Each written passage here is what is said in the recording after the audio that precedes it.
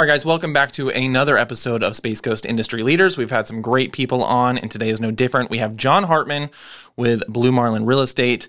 John caught my eye a while ago because of his video skills. I thought it was just a little abnormal for somebody to have such a high level of video that they're doing themselves. So started a conversation that way and wanted to bring him onto the show and talk about that. I think there's a lot of value for myself and for everybody listening, especially if you're a realtor looking to figure out how to do some video for yourself. So without further ado, John, thanks for coming on, man. What's up, Alex? So, yeah, let's jump right into this video stuff. You know what? I'll start with, how did you get into real estate? Let's go from there. You've been in 4 years. Well, yeah. First off, thanks for having me. Yeah. Super stoked to be here. Super stoked to talk about video with you, real estate video in particular. 4 years for me. I started beginning of 2019. I'm a long-time local, moved around and found myself in the real estate space here later on in life. Mm-hmm. I say later on in life, in my back half of my 30s, so not really later on. And our background, which we can kind of talk a little bit about bits and pieces on as we jump around, coming from the entertainment industry for the most part, my wife and I, Erica, and myself, we came in and had some form of video background in different ways that we kind of brought into the real estate thing that we began to do. And I'm an OCD person, so I just deep dived into it, and I learned as much as I can. A very self-taught person. Yeah. And, we've just been carrying it away and trying to make it unique and fun and making it our own. Yeah, I like that. Yeah. So you started 4 years ago, and you were in the entertainment business before. What does that mean? So I've worn a lot of hats over the years. Again, being from here, initially Merritt Island, born and raised, and moved around. I was in bands growing up, and really since I was 13 was my probably first show, and I bought a drum kit and had been playing shows ever since as a drummer, as a guitar player, whatever. And probably the most notable thing I had landed was I was a drummer for the band The Red Jumpsuit Apparatus. Okay. They were out of Jacksonville, Florida. That's cool. Yeah, man. It was a really fantastic run and experience for me. Probably around 5 years I was in that band, joined them just after they had kind of really broke success for them with Virgin Records and had a major record out there. And then I got the opportunity to join as the drummer. So I spent years on the road with them. Maybe 8 months out of the year we were touring internationally, making records in LA and all over.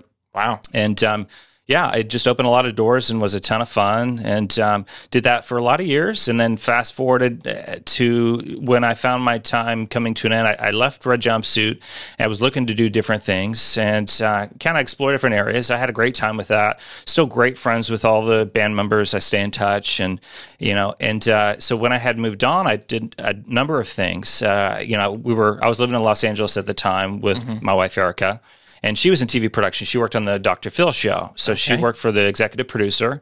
And that was her first taste at, working at Paramount Studios, working for like a major production. I was not expecting all this, to be honest. Yeah. So that's a little glimpse on where we got started with like the bigger things in our, background.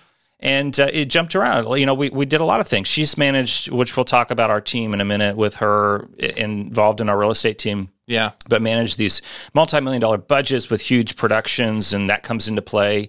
And a lot of it was TV production for her in the background. And for me, it was, maybe being in Red Jumpsuit, or at one point tour managing a band. Atlas Genius was one of them out of Australia. They had a great big record on Warner Bros. And they did their thing. And I did all these different roles over time, and so we kind of, at one point, decided to quit touring all constantly, which we were. Yeah. We had a little guy on the way who's now 5. Wow. And we had decided, right when we found out, do we want to do this in LA? Do we want to go back home and be around some family and have them have a relationship and maybe try something different? And that's exactly what we did. We kind of were intrigued by moving into real estate for some time, been talking about it, and then fast forward to taking that leap and then it being able to take off for ourselves. And, and then, the real estate video thing had been a big part of our success as we grew year by year. So definitely. Wow. So you're a good drummer then?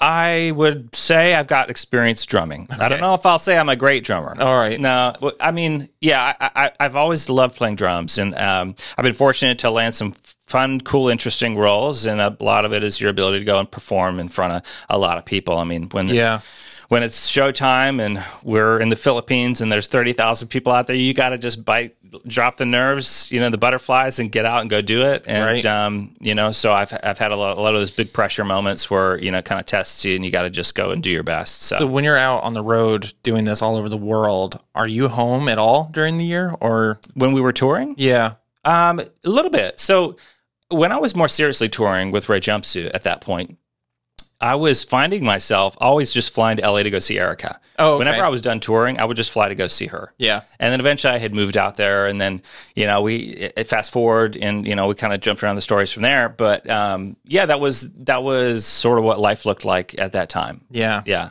So you grew up here then? Yep. Okay. Grew up originally here. So you came back here and got into real estate, and then you were like immediately getting into the video side of it, right? Pretty much, we had to figure out the ropes first, right? Like anything, like you come into a new industry and, you got professional experience elsewhere, but you got to learn this new thing in particular now. Mm-hmm. So it took some time to kind of learn the ropes, to figure out, get our bearings, and figure out how are we going to, prospect and make business, and succeed here. So it wasn't long before we started attempting the video thing. I think I'd seen it out there.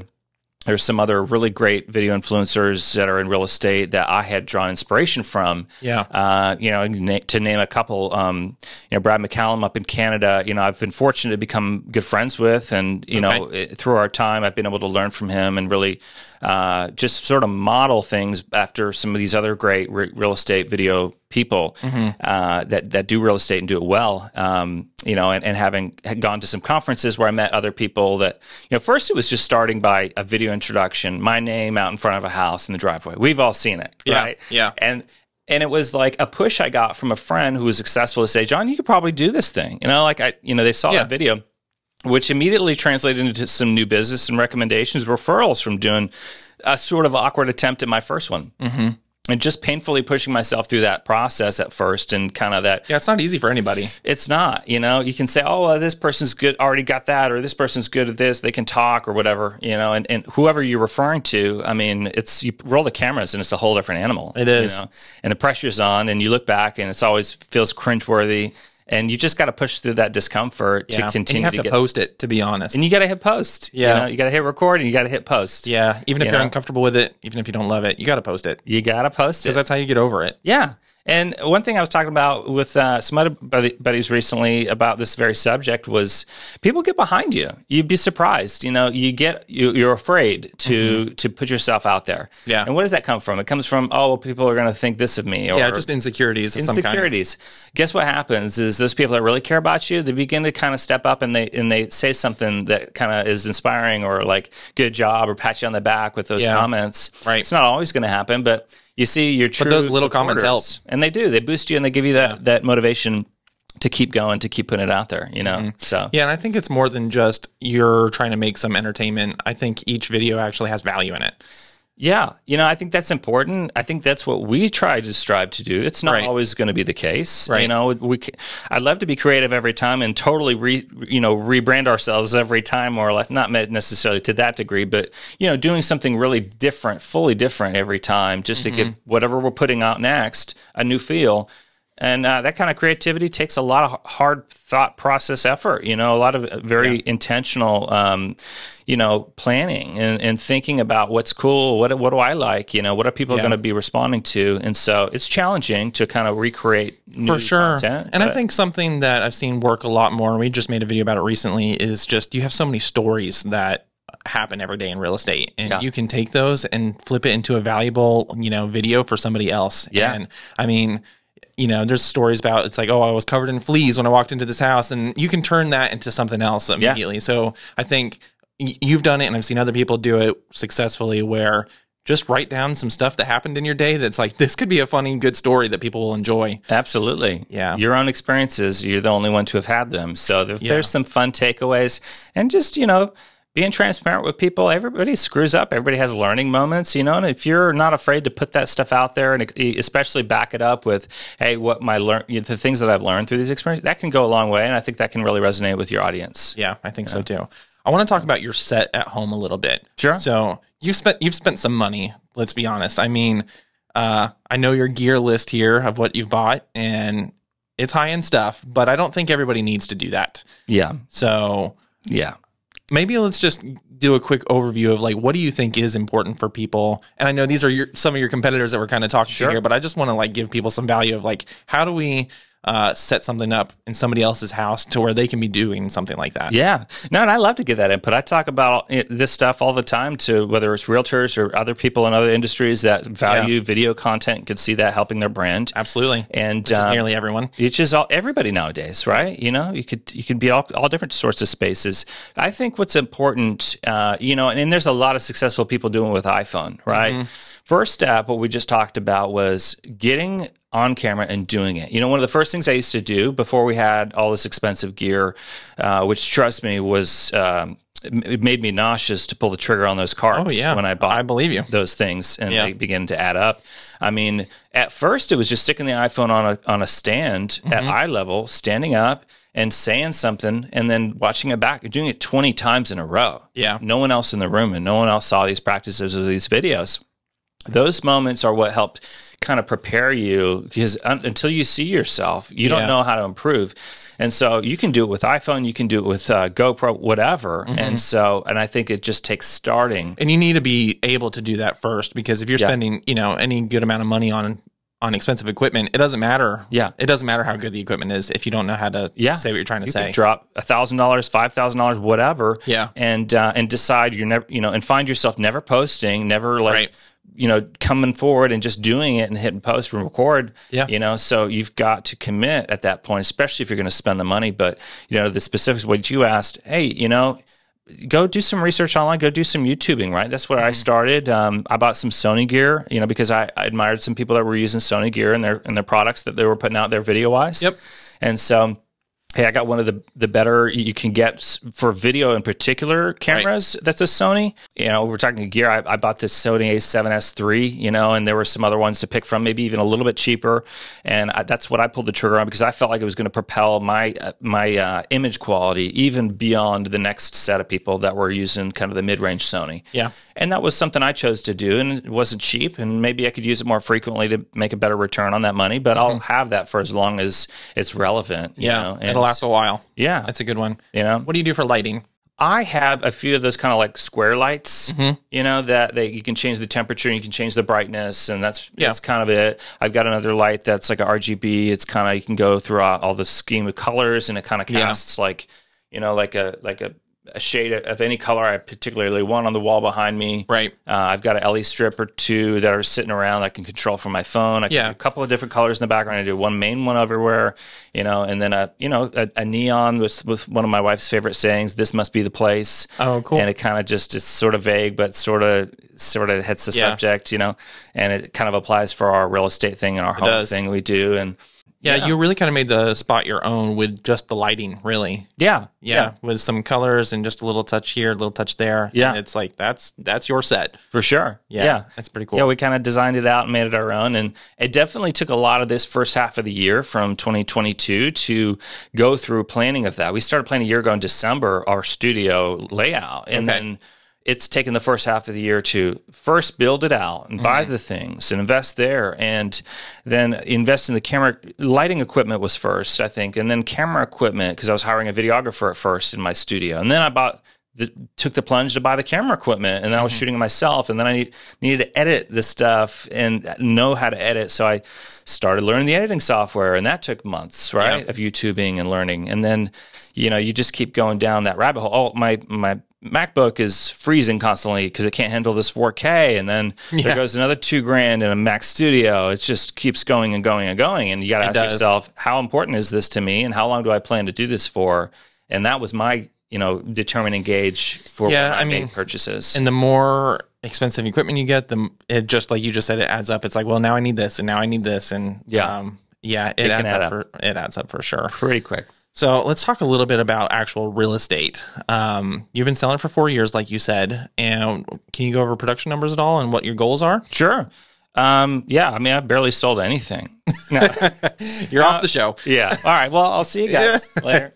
No, so we sell, my team, Hartman team, we're at Blue Marlin Real Estate. And so my team, which is majority myself and then Erica, who runs a lot of parts of our business, more so in the background, you know, less client facing.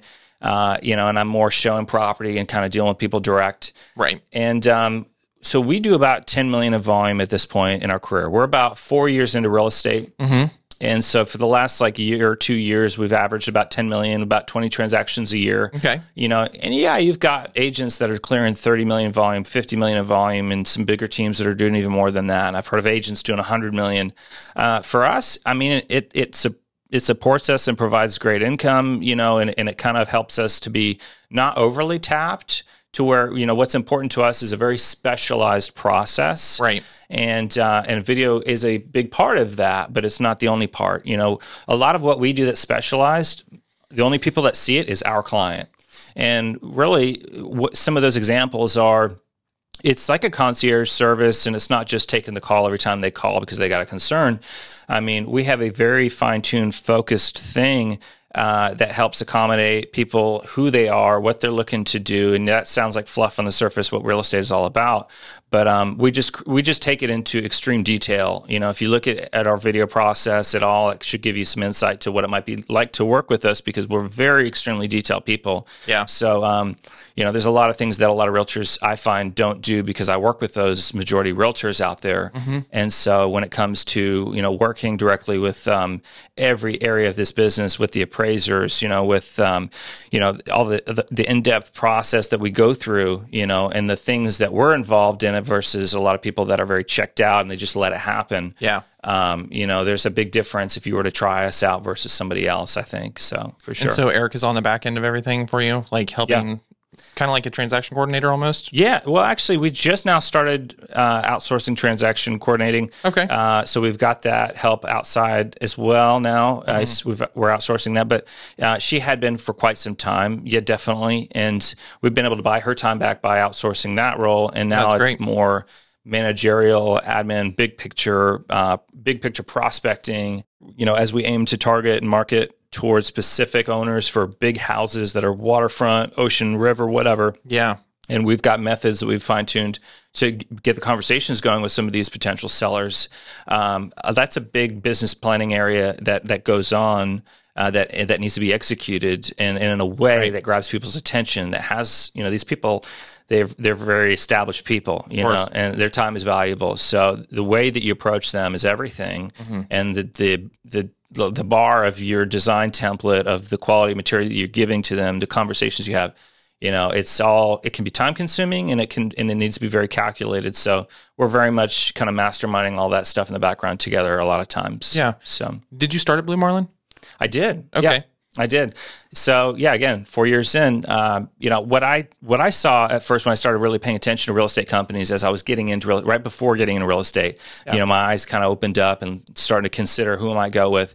And Blue Marlin definitely caught our attention before we got into real estate, because their branding, their design was just something cool and unique that was different than a lot of other brands we felt like we've seen before for a long time. Right. And I think that's why one reason they got started was because they could have the ability to do whatever they wanted, within the means of what real estate is all about. Yeah. Of course, but to not be confined and constrained by the image, the branding, the color schemes, the techniques and approaches that maybe another company would have that's been around forever, that has a parent company that tells them all what to do. Right. There's certain just corporate branding, and you have to stick to this. And yeah, Blue Marlin does not do that. Yeah, they kind of reinvent themselves as they go, and intended to be in a good way. And it's grown to be a massive company that's local here. I mean, as far as the Florida's east central coast goes, I would say they're widely recognized as one of the most kind of recognizable, notable power players in the whole area. Yeah. I mean, in 6 years, over $1 billion in sales and almost 200 agents. Are they 6 years old? Yeah, about 6 years, I believe, something like that. Yeah. Yeah. Wow. And so they've treated you, your career well and everything?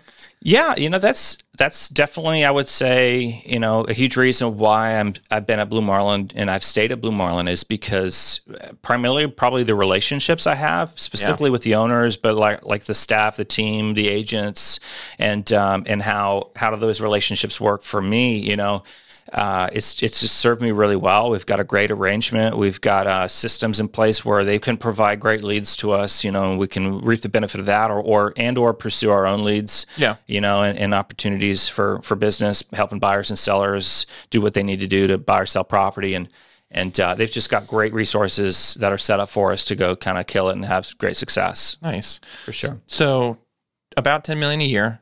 I like talking about goals. Yeah. I like talking about just, what are you doing to reach the next level? Let's hear it. So I just want to know, 2023 is right around the corner here, depending on when this podcast goes out. But 2023, what are your plans for it? What are you trying to do? Whether that's growing your team, whether that's numbers. Yeah. What are your goals?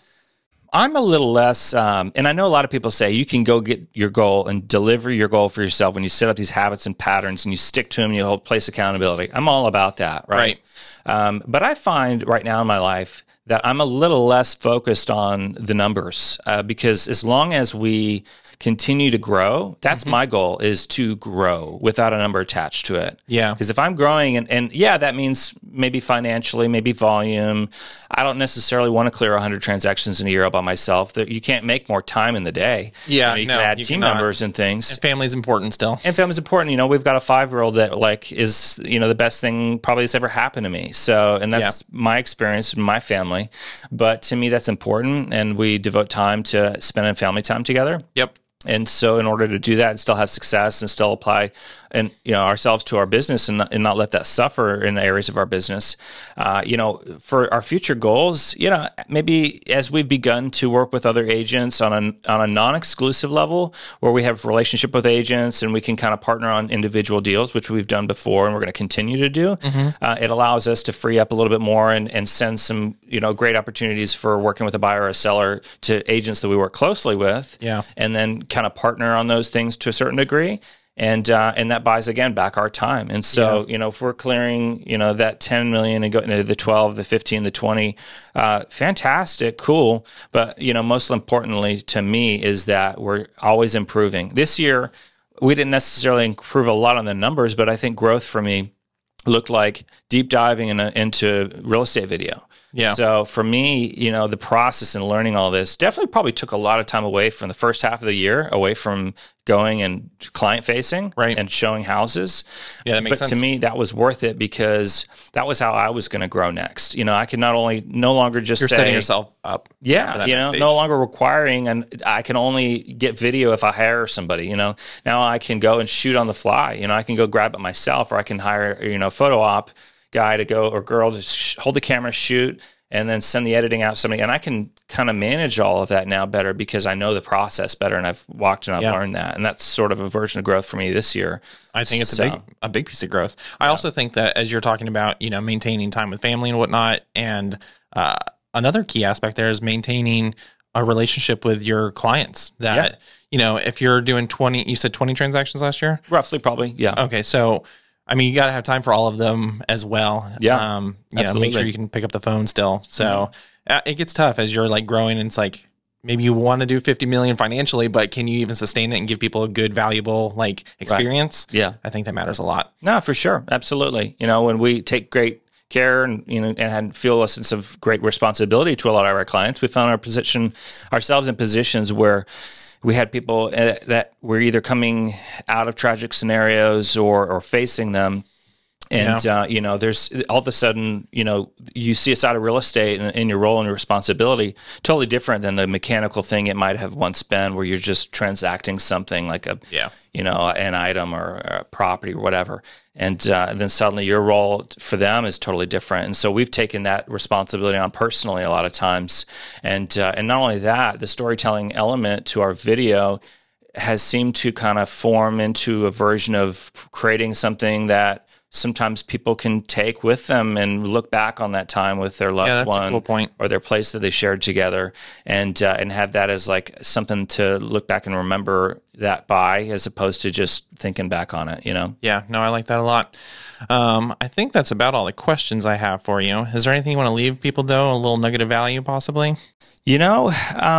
Since we're talking about all this real estate video, I encourage anybody that's considering it to take that leap to get into it, just to try it out, see, you may not be comfortable with it at first, but you might find that it opens doors for you if that's what you want, is to, if anything, being more visible, whether it's in this business or the next, it's probably crucial to your success rate. You know? I think a lot of people, they might even be best friends with somebody or close friends, and they don't even remember that they're a realtor, for example. example. And Yeah. it's like, but if you're just putting something out there occasionally of like, this is what I'm doing, this is, my real estate story of the week, whatever, it's just that visibility is subliminally, keeping you in the top of mind of other people. So. For sure. And last thing I'll say too on that is, you and I talked about maybe you guys' role in real estate video and what you take on and what you don't. And, similarly, as we've grown in the video lane of things, we've kind of begun to consider helping other people and maybe even different industries provide just video content for either their businesses or personal use or whatever, maybe events and things. And so as we kind of look at that as a possibility moving into the next year, that's something that we're keeping open-mindedness to. So, I like that. As people see what we do and maybe are interested in something similar for their business, that's something that I think that our eyes are open to moving in the future. Yeah, so. I think that's really great. I mean, we have just recently built out a curriculum for teaching people how to do their own video. That's cool. Obviously, we make money on doing video for you, but you need to be doing your own stuff as well. Even if you're doing both, you have a professional level of video going on. If you can supplement that and doing some of your own things, I would love to be, teaching you how to do that. So for sure, I think it's just, the more information you can take in on it and the more professional you can make it on your own. There's so many little things that we were just going over with somebody recently where it's like, they had certain windows and they're facing directly at the window. And it's like, a quick thing is like, I have a light right here on the side of my face for a reason. So it's just like simple things like that, I think is good to teach people. And I didn't know you were like thinking about doing that, but hey, maybe there's a collab there in the future. Maybe we can be talking to some other people. Maybe we should have that conversation. Yeah, I think we can. Okay. Yeah, but I think that's good. I think just the more, there's no, I don't own this information, I think other people will get a lot of value out of it. And I think just like you're doing, sharing some of that, people get a lot of value out of it too. So for sure. Good to share. Hopefully. Yeah. Yeah. All right, John. Thank you so much, man. Cool, man. Yeah, I'm glad you came on. Thanks for having me. And maybe we'll have a video class for you guys coming out soon. Maybe. Keep an eye out for it.